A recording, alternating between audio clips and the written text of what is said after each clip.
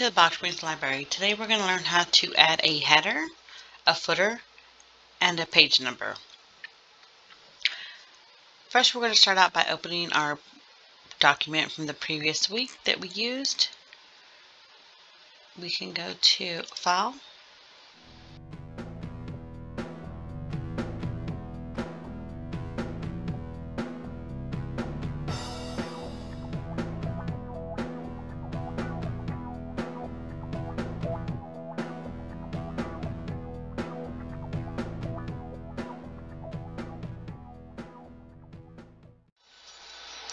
so I'm going to type welcome and thank you for joining our tutorial.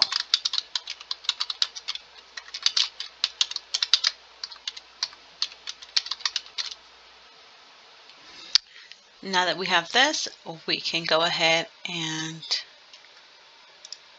go to the home screen, and we want to center.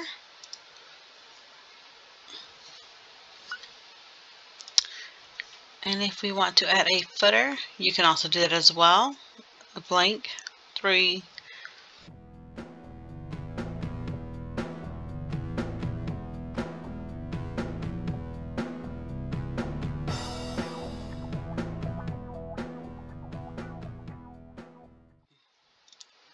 There's lots of different types. Again, I'm going to do a blank and type in thank you for visiting us. And again, home button. We want to center it. Now, if we want to add in a number page numbers, we can add the top, the bottom,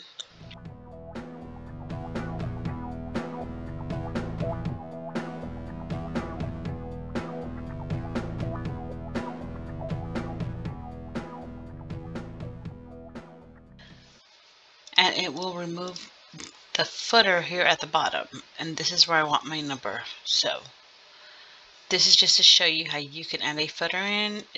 If you want to go to the home page, center it, you can do that as well. But for me, I'm going to add a page number at the bottom of the page to the right.